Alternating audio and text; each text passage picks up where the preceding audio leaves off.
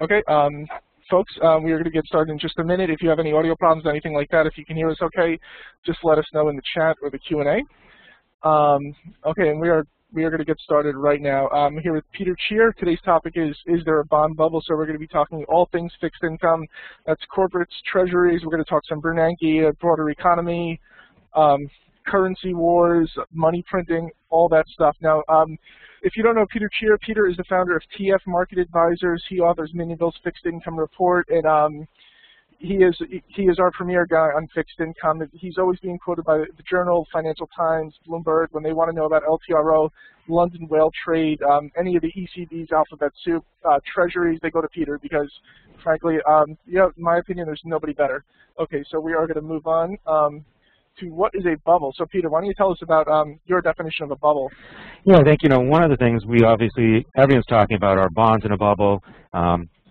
Funny enough, the consensus seems to be they are. I don't agree with them. Before we get even into that, I do not like the Fed's policy. I think the Fed's policy is wrong. But having said that, I think understanding what the Fed policy is, what it means, and how it's going to impact the markets is crucial. And I think a lot of people have misunderstood how it's going to work in bonds. So anyways, if we take a working definition of a 20% retracement in a fairly short period of time as a bubble or a bear market, that's probably a fairly good one to work with. I think we want to narrow this definition right now to at least start with the 10-year Treasury. I think when we talk about fixed income markets or credit, there's high yield, there's EM, there's short-dated T-bills, there's TLT, there's the long bond. So we'll keep this focused primarily to the 10-year so we can use that as a benchmark, and from there we can move around. And then not only do I not think there's a bubble, from time to time, I actually think there's good opportunities to invest in bonds. We're not always long. Our recommendations aren't always long. We had a target of 180 on the 10-year fairly recently. We actually changed that and tightened it up to 160. Normally, we would have been out. We think things have gone on that take us to that 160 on the 10-year, and we'll walk through that. But, so hopefully, we'll explain not only is it not a bubble, here's why the Treasury market can offer value. Okay. Now, that is a pretty bold statement because we talked about this a little bit offline, but feels like conventional wisdom is that there is a bubble, especially among equity investors. Now, do you believe in a lot of people say the bond market is smarter than the equity markets? I mean, do you believe that? And are treasuries saying anything now that equities aren't? I think there's two differences. One is, I would say, the bond market as a whole thinks much more about the downside than equity side does. So I think, as a bond investor, all you're going to get at best case is your coupon and your principal back. So you start with actually a fairly defensive view. So I would say that is one difference. Is the bond market's actually thought about this. We're not being stupid. We've thought about this from a lot of reasons, and defensive reasons. So I think, yeah, we are defensive, and I wouldn't say smarter, but we worry more about the downside, and yet the decision's made for things to be here. The other thing I think that people forget is the fixed income or credit markets.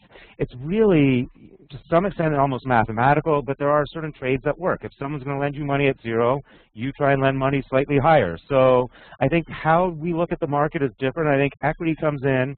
And the biggest why I think equity guys are making right now is misunderstanding exactly how the policy is working, but also more importantly, somehow people have believed in this great rotation trade, which I don't think is necessary either. There's no reason that equities can't go up while treasuries do reasonably well as well. So I think those are kind of the issues to take a look at and think about as we go through this. Okay, now one thing you've talked about before is the concept of trading fixed income for total return. And not, because I think people look at the low yield and they just say, oh, I can't make anything in bonds. So, I mean, what do you think about that? Yeah, again, we view fixed income products as tradable products, right? We don't focus on, oh, I'm going to earn 2% for the next 10 years. It's how much can we make over the next period of time? How can we trade this? Even in high yield, we're out of high yield right now, and people say, oh, how can you be giving up 6% per annum? Well, you're not giving up 6%, you're giving up 0.5% a month.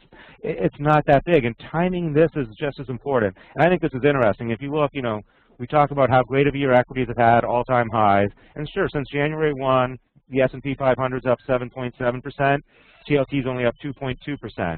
If you go from February 1, in spite of all these all-time highs, TLT's actually outperformed. But then these kind of, I'll call them perfect daily trading, we take a look at here is the daily change of S&P, the daily change of TLT. You take the absolute value of those. So you assume, okay, if you can catch the short days right and the long days right, how much we have made. TLT has actually been more volatile, and you've actually been able to capture better moves with TLT than S&P. So to the extent that you're trading looking at this, I think it's really important to focus that particularly the long end of the curve. So TLT is a great one. TLH isn't bad. If you look at more credit products, EM's pretty decent volatility. You've got decent amounts of volatility in HYG and JNK on the high yield side. So fixed income to me is meant to be traded. It's meant to be traded as much as anything else. And I think that's where you're watching. We're not saying that this is going to be forever. We will probably be short bonds again. We've been short at times at 180 on the 10-year. Right now, here's our view. But I think people, treasuries are not meant to be buy and hold in this environment. Neither is high yield, neither is EM, neither are any of the other products we talk about. So we view it as total return rather than yield. Okay, let's take a step back and talk about the U.S. Treasury market, because people always tend to describe these kinds of markets, and currencies and things like that are extremely large. But I think you're making an interesting case about the supply and demand of treasuries that are actually available for sale. Yeah, and I think, this is one of the charts that I think people have often found fascinating over the last little while. It looks at T-bills and just regular bonds. It does not include the TIPS, only because they get a little bit complicated. And, for the chart, it was easier to ignore them. It doesn't change much. So the reality is there's about $10.5 trillion of T-bills and bonds outstanding. But what's really, I think, interesting is if you look at it, everyone wants to talk about the long end of the curve going down. From 10 years out, there's barely $1 trillion of bonds outstanding. And in this 10 to 15-year point, there's only $126 billion of bonds outstanding. Then what you look at, say, the Fed ownership, less than a year, the Fed owns almost no bonds. Inside of 3 years, almost no bonds. As soon as you start moving out to 5 years, the Fed starts owning 40-some-odd% of the issues. Again, if we look at this 10 to 15-year period, there's only $126 billion of bonds with that maturity. The Fed owns $58 billion. There's only $68 billion outstanding as a potential free float. Then you've got insurance companies in particular, often hold these in not available for sale accounts.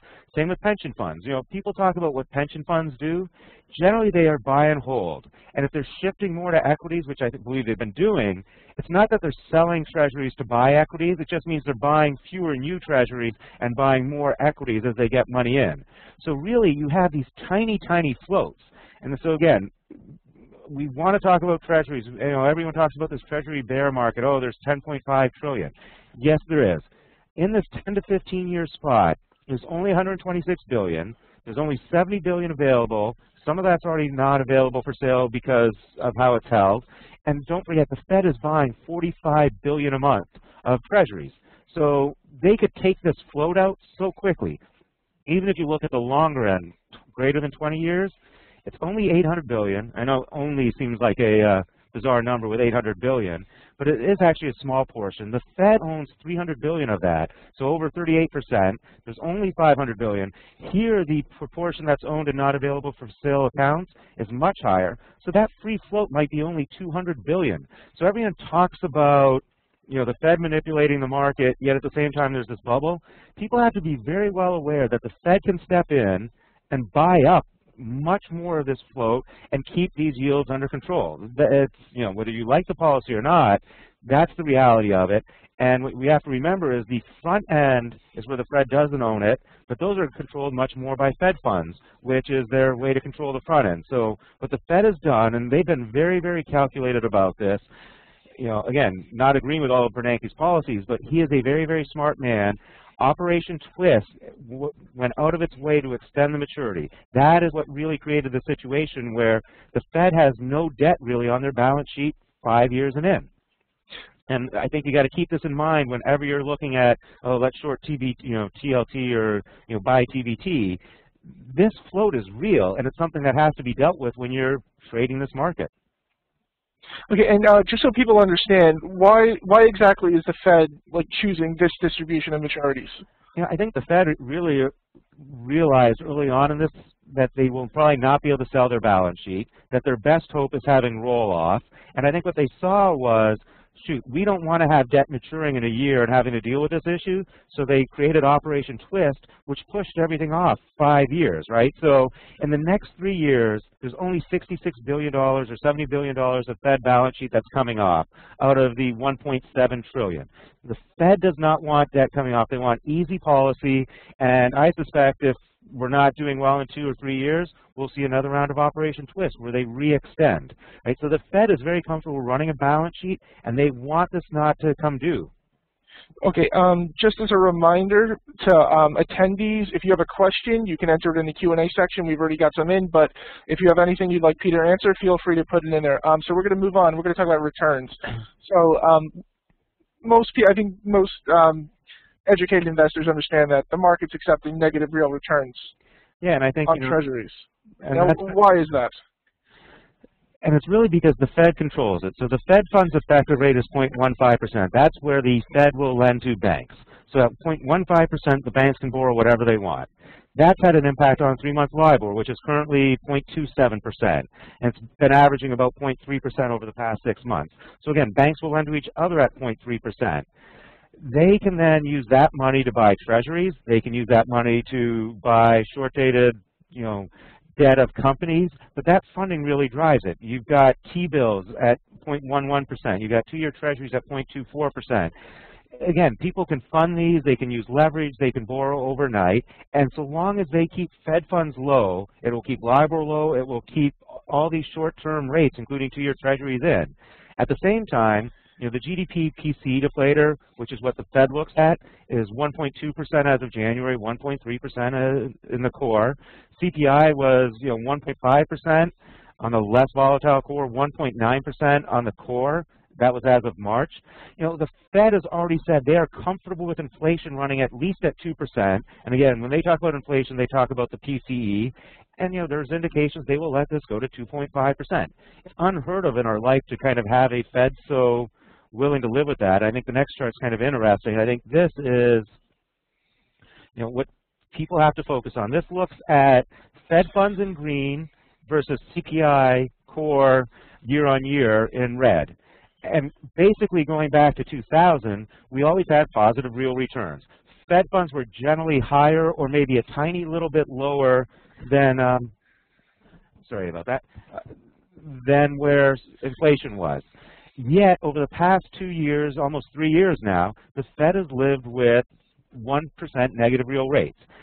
And just the way it works, right? If the Fed is willing to lend overnight and short term at nothing, and it said they don't care about real rates, this bond market can stay at very low yields for a long time, right? So long as you have this lender of last resort willing to create this negative real returns, this can happen. And this has been a change in thinking that is very hard. I mean, any of us who grew up in the bond market, you were always looking at where you thought 3-month LIBOR would be, where Fed funds would be, based on where you thought inflation was going to be. That was the talk, right? If inflation looked like it was ticking up, you could expect the Fed to hike rates. This Fed has decided that they're going to leave rates low and let us suffer through negative real returns. I mean, I think it's an awful thing. They talk about financial repression. It is awful. But regardless of being awful, it's what they've decided to do, and they are continuing to do that. And that is a big shift in the last 2 to 3 years that people still haven't digested, I think. And is one reason you get so many people believing bonds can sell off and not realizing that this Fed is so willing to anchor short-term rates that it's hard to get that big sell-off. Okay. One question I always have is, what could drive that Fed funds rate up? I mean, would it be something like really strong employment for a sustained period of time, or is that just, do you think that's just completely out of the picture, that they're going to keep it low no matter what? They've talked about getting to 6.5% unemployment, but they've already caveated that by saying, if people are dropping out of the workforce, they might even go longer than that. So I think we're looking at 2 to 3 years of low rates. And personally, I don't think we're going to get this strong rebound. I do not think QE is helping the economy. I think QE is helping financial engineering, but not real engineering. I think QE is actually creating some degree of complacency where companies don't take risks. Why build a new factory when it's easier just to refi debt and boost your profits that way? Why try and enter a new market when it's just easier to, again, borrow some debt and buy back your stock? So I think the Fed actually, in spite of their QE talk, I see very little evidence that this is impacting the real economy or that it's helping. So I don't think we're going to get this explosive growth that too many people keep hoping for. Okay. All right. We have our first question. Now it is, where are the bond vigilantes?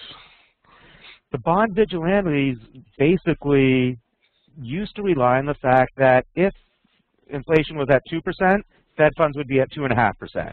And if Fed funds were at 2.5%, then the 3-year could be at 3.5%. And then the 5-year could be at 4%. And then the 10-year could be at 5%. That was what you relied on. The neat part is if you look at 2's 10, so you look at the 2-year yield versus the 10-year yield, it's about 1.2% right now is the difference. That has actually been very, very standard over the last 15 to 20 years. It doesn't deviate that much. So basically the bond vigilantes are there. They're saying, hey, 2 years to 10 years is 1.2% differential like normal. What's happening is the front end doesn't move because if the Fed doesn't raise rates, treasuries will remain low. There's nothing to stop, so long as banks can borrow at 0.15% or they can repo it easily, the 1-year treasury is going to be bent somewhere around Fed funds. And I think that's the sad truth of it, that the bond vigilantes, there's nothing they can really do if the Fed keeps rates so low. As you move out the curve, it can happen a little bit more. You can see the long bond, which is far less under the Fed's control, move higher. But again, it's kind of this bootstrapping methodology that just says it can't get too high. And forward curves are already high, and this spread, 2's 10s of 1.2%, is fairly normal. So it's not like the bond vigilantes have gone away. Okay. Yeah. Well, why don't we move on to the forward curve? Okay. Again, this is probably a little bit technical, but again, it's one of these things that it really keeps coming back to how the Fed can anchor rates, probably all the way out to 5 years for sure, and maybe as far as 10 years by controlling Fed funds. And, rates are actually, these forward rates are reasonably steep already. They're building in some price hikes. So right now, the 1-year is yielding 0.12%. The 2-year is earning 0.23%. So basically, if you buy in bond ways, you could do one of two things. You could buy the 2-year right now and earn 0.23% for 2 years. Or you could buy the 1-year and expect to roll it in a year. The fair value for you to do that is 0.34% in the 2nd year, because really what you would expect to make is over 2 years 0.46%, which is the 2-year rate. So if you only made 0.12% in the 1st year, you have to make 0.11 plus the 0.23 in your 2nd year to break even. So that's 0.34. So you're already seeing in 1 year, the 1-year bond should be at 0.34%. That's one rate hike. So the market isn't asleep at the switch. The market is already pricing this in. So again, I think sitting there and saying the bond market's insane, it's not. It's actually pricing in a reasonably, it would be pricing in a tripling of the 1-year rate a year from now. It's not asleep at the switch. The vigilantes are there. It just doesn't look normal because the base is so low. Okay, all right. Why don't we move on? We talked about the effect of rates. Now this table basically explains what would happen to the actual price of treasuries if yields went up. And worst case scenario looks ugly, but not disastrous. So why don't you talk a little bit about that? Yeah, I think the one thing is, let's just say, and it's not at 2% today, but if we take a look at the 10-year at 2%, if it jumped to 5% today, that's a 3% move, you're at 77 points. Now you would say, hey, it's a 10-year bond, it moved 3%, shouldn't we be down 30 points? And no, and that's the first thing that is, you've got this convexity and pull to par effect. So that as yields move lower, you don't get as much price appreciation or differential. So you can see the difference between a 2% move and a 3% move is about 8.5 points. The 3 to 4% is slightly less, and by the time you're moving from 4 to 5%, it's not even a 7-point move. So this convexity actually helps bond buyers. But then let's think about this. Okay, so clearly now if we move from 2% to 5% overnight, you would have had this 10-year move and you would have lost 23 points. So we certainly would be in this bubble category. But now let's think a little bit longer. Let's say that you've actually held this for a year. So the first step is now you get your 2 points, and even this huge move in the course of a year would in theory take you down to, oh sorry, this isn't without interest. In a year, just because you get the pull to par effect, a 9-year bond yielding 5% is at 79 cents on the dollar. Then you've earned 2 points of interest, and now you're at 81 cents on the dollar. And then the reality actually is, because you have this curve, if the 10-year is yielding 5%, the 9-year would probably be at 4.8%. So you know what? You've lost 18 points. Your total return would have been down 18 points, in what I think is actually an insanely large move, given everything else that's going on. Yeah. Okay. Let's take back for one little thing. Now, what could get yields up to 5%, though? I mean, could it be, you know, a huge collapse in confidence in the U.S. economy? I assume if people woke up one day and their bonds were worth, government bonds were down 23%, I mean, not assuming it would happen in one day, but I think if people lost a lot of money in bonds, you know, wouldn't they be like converging on Washington with pitchforks and Right, and you're assuming now that Bernanke just doesn't buy up every single treasury to keep it down. Right, again, right, this is a manipulated market where the Fed can buy as much as they want. They could buy all the 10-years. What happened if there was not a single 10-year bond available for the public? I have no idea. Neither do I, but I think it's a very likely course of action, and far more likely that the Fed does that before allowing it to go to 5%. Okay, well then I think a lot of people, then a related question I think a lot of people have is, does the Fed and other central banks for that matter, do they have unlimited firepower? You know, they seem to at this stage. And what I think will happen, right, is it will hit us somewhere else. One thing that can happen is I think corporate bonds or high-yield bonds could be a disaster, and you could see spreads hit all-time highs because, talking about spreads when the treasury rate's not a real rate, there's no reason to hold credit risk at that point. Will it impact FX? Will it be a disaster in other ways?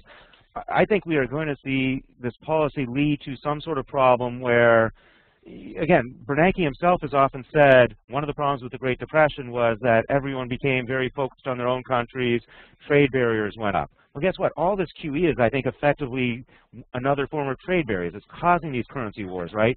China's mad at us, we're mad at Japan, you know, emerging markets are mad at everyone. Europe's mad at us. Italy looks longingly at the ECB wanting to do QE. I completely believe that they are going down a path that's causing problems. I don't think it's going to show up, certainly not first, in treasury prices. It's going to be other corporate bond assets, so I think it shows up in high yield. I think it will show up in FX. I think it will show up in equities. I think you will see, again, if people are losing that much confidence, equities are not going up. Okay. I don't see a scenario where you get this big treasury sell-off and equities are fine. Okay. Yeah. Well, that brings us to our next slide about the 10-year Treasury. And you know, you talk here about how the you know, mortgages are based off the 10-year, but equities are also valued off the 10-year. Almost every, you know, discounted cash flow model, the 10-year is in there as an input on probably every model there is. Right. So, you know, people seem to want to talk about this great rotation where, okay, hey, this is great, yields would go up and stocks would go up. That may work for a small period of time, but if we really start seeing treasury rates spike up, one, they become attractive to investors again. Two, as you say, all the discount cash flows are bad. And if this is happening for any reason, that some sort of lack of confidence in the U.S. or in us as a currency, I don't see that helping stocks that well. I think we will see real problems in the economy. So yeah, this belief somehow that we can spike in rates and equities will be fine, I don't understand that. I think these things are too linked. And again, I think the Fed sees that, right? This Fed wants our mortgage market to do well. Mortgages price off the 10-year. The Fed is going to try and defend that. They realize people are pricing stocks off of that. I just see too many incentives for this Fed to go out of their way to support the market. And again, they can control the front end by keeping Fed funds low. They can control the long end by buying bonds. And so long as they do that, where inflation is, it'll be hard to deal with. Corporates, they can't do that with, right? Corporates, people will sell, and I think you will see a sell-off much quicker, particularly in the high-yield space, than maybe people realize. And the talk that spreads are attractive right now, I find that less comforting, because you can't really spread yourself to an artificial rate. And I think I'm not overly concerned about high yield right now, but I think that's where you will see the big first move, is really people get concerned about, geez, why am I lending money to this horrible company? But if that happens, again, how do equities sustain that? and I don't see that happening. Okay, so let's talk about high yield for a second. We talked offline before about there's all these pension funds and endowments underperforming, and they can't really go, because of their mandates, they can't really go whole hog into equities. And if they're going to put new money to work at low yields, I mean, are those types of places going to crowd into high yield just to squeeze out a little extra turn? Because you see, like CalPERS, they have like multi-billion-dollar deficits every year between the growth of their assets and liabilities. Yeah, I think, they're across the board. People are moving into riskier and riskier assets. I think, what the Fed's done is you really don't have three choices. You can either go into longer maturities, you can go down the credit curve, or you can move into less liquid assets. And I think we're seeing that at insurance companies, we're seeing that at pension funds, we're seeing it at banks, right? The banks are starting to build up big loan books again. They're moving back to non-mark-to-market accounting, back to accrual accounting. They just want to build up big books. You're seeing this huge flood of space in the BDCs, or the Business Development Corps, where I think the one interesting aspect was middle market lending basically disappeared during the crisis. Banks weren't encouraged to do it. There was no CLO market. All of a sudden, that's become, private equity and pension funds are coming there. Okay, I want to seize in on one phrase you said, less liquid assets, because, I mean, in the past, we've seen a lot of people, particularly individual investors, getting burned on these sort of structured products with high yields, and then part of it's their fault because they didn't read the prospectus. They didn't know it was linked to Argentinian inflation or whatever. So, I mean, what advice do you have for people that are kind of being tempted by these, sophisticated sounding sort of structured instruments that their brokers probably want to sell them? I think you are far better off looking at some of these, either the basic ETFs or simple bonds. We've looked at these structures. I mean, we used to make a living selling these when I was at Bankers Trust, and it's, range accrual notes. First, all the optionalities in the favor of the dealer, and they clearly know, oh, if I slap a 4% coupon on it for a year, people will buy this, and they are left with horrible, horrible investments that will not work as they think they should. So I really believe that if you're looking at these funky structured products, the first decision is to run, and then the second decision is to how fast do you run away from that, and really see what's out there in terms of more simple, basic products. And yes, you know what? It is a low-yield environment. It is hard to get yield, but moving into something that seems too good to be true is probably not. And again, all this bond math allows people to create phenomenal-looking structures that particularly pay a high coupon in the early years and awful in the long run. I think things like these business development corps that are coming up, that can be interesting. But again, you really need to look at the manager and the fees and what it's being charged there, how much leverage. Same with the closed-end funds. I think people look at it, it's like, ooh, this has an 8% return. But, hey, the people who created that closed-end fund also know that you're looking for high returns, so they have cobbled together whatever portfolio gets that so they can get their assets under management. I think you have to be very careful. I think closed-end funds are okay. I think these certificates of deposit that the brokers are being asked to fix, they're barely intelligible to me, and we've created in the past. You have to build up the spreadsheet, and you realize the dealer is making far more money, and there's probably a better way for you to take that risk and earn better returns if you really want to take that sort of risk. Okay, so we have a good question here. So, are you suggesting that there's kind of the foundation for a bubble in junk bonds, and could that spill over to equities if there is a problem down the road? Yeah, I think there's definitely is, right? These companies have been growing. They've been getting cheap access to capital. And again, I don't know whether it's going to be a bubble that appears today or whether it's going to last a year or whether it's 2 years. But you're seeing all those sort of telltale signs where covenants are being waived. So, you're allowing companies to get more leverage. You are demanding less collateral. The leveraged loans are doing what they call these Cov-Lite deals, or lower levels of security. They're taking lower loan to value. So basically in this search for yield, investors are giving up the protections. And, when you look at kind of the risky end of bond lending, one, the coupon is very good for you. That obviously helps, and the higher the coupon, the better. That's been getting pushed away. But you could always protect yourself by, strong covenants, reducing what the company could do. If you're on the loan side, you actually had access to non-public information, and you could control what the company does. Those are starting to be waived. And again, I think we're being set up where too many people own the wrong stuff. And, I think what we saw happen in gold this past few days, I get very concerned that we can see a similar scenario play out in the high yield market, where what you have is this one large, in this case, two large ETFs that are a big portion of the flows. You have lots of investors who are in it but haven't really understood just how illiquid these bonds are. And this was a market where, in the old days, how are you making them? 99 par. Someone tries to sell you bonds at 99. Ooh, I don't really want to buy them. Where can you buy them? 98.5. Okay, you buy them later in the day. Someone asks, where are you now? 98.9. Okay, I sell you some at 98 now. Where can I sell you some? Nowhere really. What do you mean nowhere? Well, I bought some earlier. I'm trying to work, but if I find a buyer, I'll get you in. That's how the market used to work. These ETFs, I think, will create this flow. They will allow electronic trading. They will allow the ARBs to come in, and I think you could see a little bit of a death spiral. Maybe it's, I'm not saying we're going to get anything like 2008, but I think something that might be a routine 1 to 3% move could easily become a 3 to 5% move. And I think that's some of what we saw in GLD and gold, where you had some real selling, but then you had this exodus out of the ETF at the same time. And I think that's a real risk to those markets. And I look at high yield as being susceptible, the leveraged loan market, and I think even the EM market, which is right now why we're very neutral on those markets. We think there's a high risk that we're seeing something happen.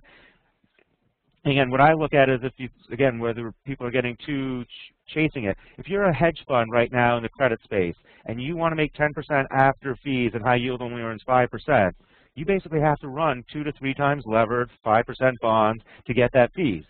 No one in this world, as much as they say it, has the comfort level. If those bonds drop 2 points, you're 2 times levered, that's a 4% loss. Those funds aren't buying more. They're selling because they need to raise money, because they don't want to show a horrible negative return. So yeah, I think we're susceptible to a move that could be a 2007 sort of precursor again, where this leverage, all these new products interact, and everyone thinks there's more liquidity than there really is. Okay, so we're getting a ton of questions in as usual. We love our audience, but they always wait for the very end and then they pile in. Okay, so we'll try to get through these quickly so we can get in as many as possible. So Peter, do you think the 10-year will take out the 2012 lows at 1.4%? And if so, what would it take to get there? I think much worse economic data. For us, our target right now has been 1.6, and it had been 1.8.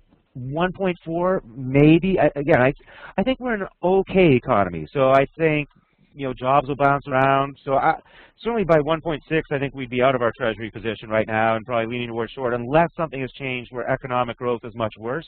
But, so I would say no. And certainly even here, 2 weeks ago, we were more comfortable calling 180 or 1.8% our tight end of our range.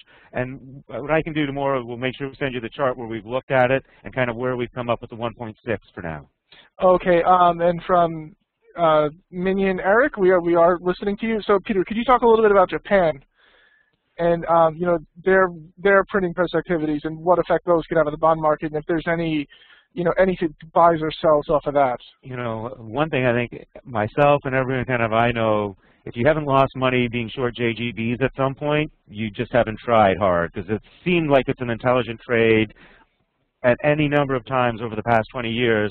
They have worse debt to GDP statistics than Greece, all sorts of problems, and yet they just hit a record low. And they hit that record low even after they made their announcement. So the things I don't like there, it's become very, very volatile. And whenever volatility increases in credit, that to me is a very strong sign that you will see a sell-off, because risk managers start cutting down this.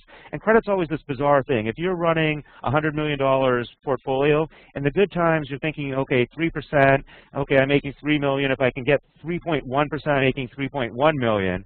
And all of a sudden your psychology changes to like, wow, if this goes bad, I could lose $100 million.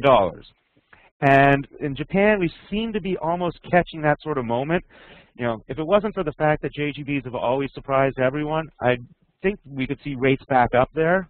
But again, what strikes me is we're all nervous to call JGBs as a bubble, and yet it's been in this thing for 20 years, yet so many people are happy to call treasuries a bubble, and we've only been in it a couple of years. So, and again, for me, it's been that selling pressure in JGBs, where I think people are now so concerned about yen that the dollar assets look attractive. And this isn't a carry trade. People are talking about the carry trade. It's not a carry trade because that's been around forever. What changed is this yen devaluation trade, and it was really that selling in the yen or in the Japanese bonds that led us to change our view that we could go from 180 to 160. And maybe that's what could also happen is you get this further pressure and we go to 140 because people want out of yen-denominated assets, and somehow they actually view the dollar as a safe haven again.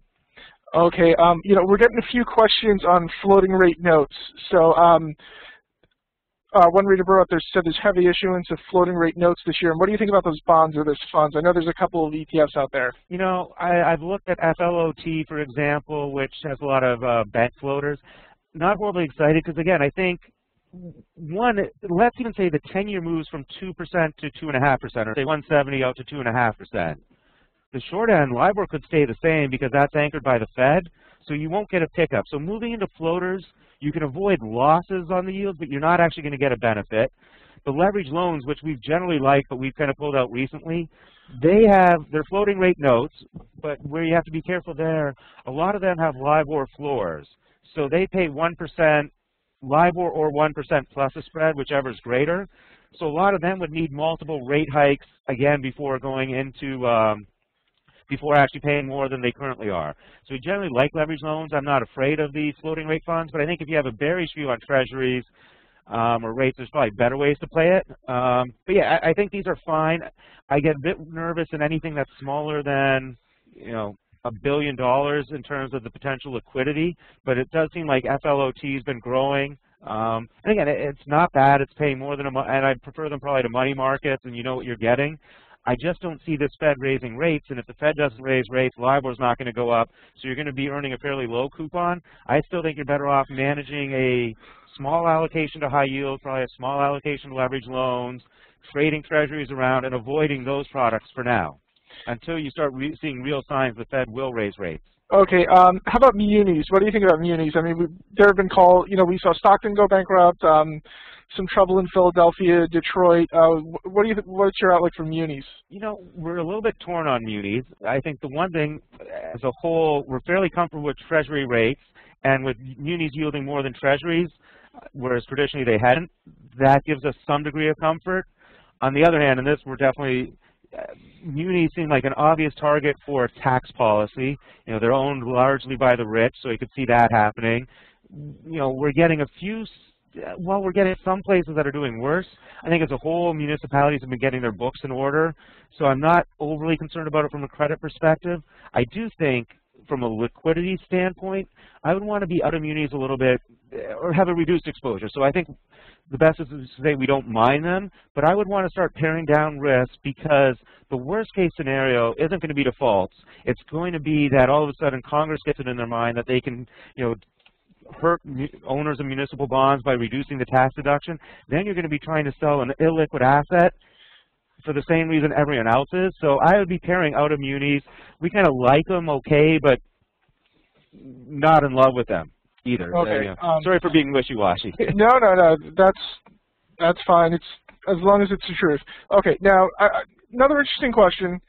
I asked you this before, and I feel like everybody's asking, and I think it says something about the human condition with the economy and post-housing bubble, but everybody's worried about the wheels coming off and the Fed losing control. And it sounds like you have confidence in them, at least from a financial market perspective. Maybe you don't like the policies, but from a market's perspective, it seems like you have confidence. But what would keep you up at night? What do you think could make the Fed lose control? Lose control in terms of rates going a lot higher? Yeah, and I mean, basically propping up financial markets. I think it ultimately comes down, I think we're starting on that path where it's this currency wars where really each country starts retaliating at each other, whether it's through QE and then it leads to something else. China starts saying, okay, we're going to impose a tariff or we're going to do something. So I think that is my big fear is that someone, and China seems the most likely candidate, says, what, this is ridiculous. You guys have an economy that's doing semi-okay. Why are you still printing money? And starts trying to retaliate, tries to create their own currency, tries to do something else. Again, I do not discount that there is a chance that we could see rates spike higher, and I think that will only come if we really lose reserve currency status.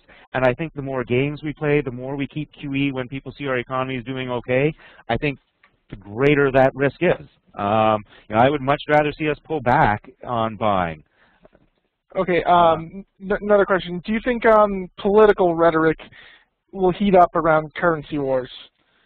Yeah, I think it's already starting. I mean, I can't believe that the Treasury Department complained about Japan's actions. I mean, that seems ridiculous given what we've been doing. Well, let me interrupt you for 1 second. Isn't it kind of tradition for American presidents to be for a strong dollar? It's it's the right thing to say. Right, it's the right thing to say, and no one really means it. I think Japan's going to be interesting. Japan strikes me too as where we might see real problems, because I do not believe in this whole devaluation as being a great strategy. And the only places devaluation strikes me as it's worked has been emerging markets, and there it only works because as they start devaluing, they have lots of natural resources, and they nationalize those natural resources. So I don't see this being a big success in Japan, and maybe that's what triggers people to lose faith in this. But again, if we start losing faith in QE, I think the stock market goes first, and treasuries actually retain that bid for a period of time. Okay. You brought up gold before. Now, gold just got cracked pretty hard. It's in bear market territory. If you look back to 2008 and 2009, gold skyrocketed as a safety trade. Do you think in the future the safety trades, are treasuries that now? Because I feel like a lot of confidence has been shaken in gold. Do you think people will be looking not so much the conspiracy theorists, but just regular people looking for a safety play? Do you think treasuries are it for them rather than gold? I think certainly at the institutional level, this past 2 days move has changed their view towards gold. That I can tell you, because their risk management all got hauled in and is all having to explain how some 5 or 6 or 7 standard deviation event occurred on their watch. So I can, right now, institutionally, everyone is having their limits or ability to take gold risk reduced. On top of that, it's even worse because gold had actually been negatively correlated with stocks and became positively correlated in the wrong direction. So a lot of people who are long stocks and long gold as a hedge, it's been an atrocious few days because not only have they moved more than they expected, they moved in the same direction. So I think institutionally, we're going to see gold far, far less of a safe haven trade, and that will probably, if that's going on institutional level, it's probably going on at the retail level. So yeah, I think this idea of gold as a safe haven has probably been a little bit beat up on, and I only follow gold periphery. I kind of understand why people hate it and why people like it, but I do think the reality is this move was so big and so surprising, it will leave a scar on that market. That's another reason we've actually turned bearish, because I think if you're the risk manager, say, I don't know, some large hedge fund, you have had to explain how you lost more money than possible on gold. And as you're dealing with that situation, everyone's probably saying, well, what about this market? What about that market? So I think you're going to see reduced position size, across the board, which is probably why we see equity sell off. It's probably why we might not see, treasuries rally as much. And again, if I want to be short treasuries these days, when I do look at it, I like to be short the long end because the Fed can control that far less. When I like to be long, I tend to like to play it through the 10-year or this TLH because I think that's where there's a lot more control both via the front end and their purchases and the small float. Okay, well, let's shift a little bit over to market structure. One thing I think is really interesting is, some people don't know this, but PIMCO recently released an ETF version of the Total Return Fund, which is the biggest mutual fund in the world, bonds or equity, run by Bill Gross. They're up to about $300 billion. Now they have an ETF under the ticker bonds, and it's actually drawing in more money. Even though it's on a much smaller base, it's drawing in volume-wise, not percentage-wise, volume-wise. It's drawing in more money than the bigger mutual fund. Now, I mean, because of the low fees and the efficiency, do you think ETFs are going to basically push mutual funds to the side in fixed income? No, because I think what's happening is people like me, we can pull up the ETF holdings and determine what PIMCO is buying or selling with a couple-day lag. And in their mutual funds, they could hide pretty well what they were doing, right? Because you only disclose it once in a while. And yeah, you know, they'd be buying treasuries from 3 dealers, but they'd be selling it to 2 other dealers. They'd be trying to disguise what they're doing. I think they're actually a little bit afraid by the openness of this. And I think, you know, I'll be cynical here, but you'll notice they haven't been in high yield much. And the reality is they can't be in high yield because now it was already hard when they had to buy 10 billion of high yield to move the needle, but you couldn't tell what they were doing. Now when it's so obvious because it shows up in this ETF, I think there's going to be a pullback. That's why a lot of other managers have not rushed to launch actively managed fixed income ETFs. And there's been a pushback. I can't remember who it is. Someone's now trying to get permission not to publish ETF holdings frequently. And that, to me, I think that's a disaster if the SEC lets that happen. To me, mutual funds should remain longer-term strategies where the manager doesn't have to give daily disclosure. ETFs, if you're trying to trade it, how can you trade it without at least, you know, portfolios that were right to within a day or two?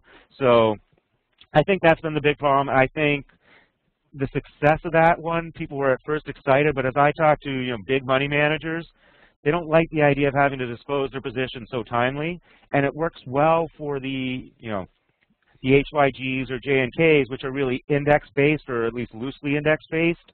I think people don't want to give away what they're doing, and even PIMCO, I think, has some regrets because it's given too much information and it's hurt their ability to manage their portfolio as they'd like. Okay, but I mean, do you think a firm like PIMCO that is so big that wouldn't they kind of leave train tracks all over the market anyway, like by virtue of size? Yeah, they do, but again, it's, you know, there's 10 dealers you can call. You try and, you know, sell some bonds to one guy, you're buying some. You've got some guy who's trying to work on your behalf to buy them. I mean, their traders are paid to try and obfuscate what they're doing. And, you know, they will go out and lie to 2 people saying they're buying, so those guys will spread the rumor that PIMCO's buying. Meanwhile, PIMCO's selling hand over fist through someone else. So you don't really know what they're doing. You can guess what they're doing. You can try. They're out there trying to trick you into believing they're doing something else for execution. And yeah, that's become a problem, I think, for PIMCO as they got so big. Even outside of their ETF, it became very hard to hide what they were doing in a high yield space or some of the smaller spaces. Treasuries, it's still relatively easy. Okay, folks, I think we are going to wrap it up. And I just want to thank Peter for giving us his expertise.